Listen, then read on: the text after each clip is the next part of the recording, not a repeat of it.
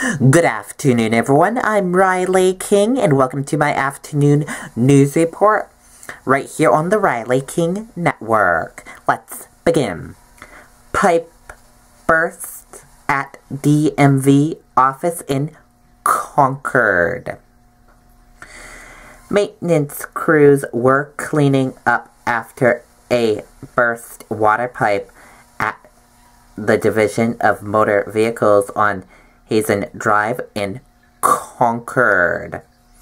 According to Concord Fire Battalion Chief Aaron McIntyre, the department received an alarm from the building between 7:30 and 8 p.m. Saturday night. When firefighters arrived, maintenance crews were already in the building. McIntyre said the pipe had burst on the second floor of the building, triggering the alarm. Water from the leak went down to the first floor.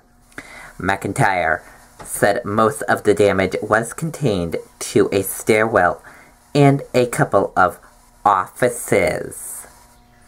There was no information available about what caused the pipe to burst.